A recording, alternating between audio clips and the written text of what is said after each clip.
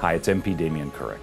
The story of the birth of Jesus reminds us of the hope, peace, and joy that can be found in Him and that restores our faith amid even the most difficult of circumstances.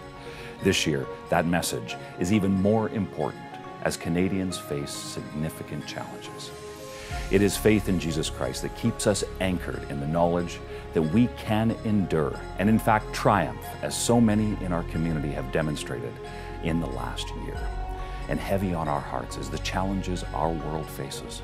The war in Ukraine, economic challenges, drought and famine. Although the challenges we face are many, still the message of hope rings true even in those challenging times. The Gospel of Luke chapter 2 verse 11 says, "For unto you is born this day in the city of David a Savior who is Christ the Lord." Christmas is the perfect time to remind us that we have so much to be thankful for.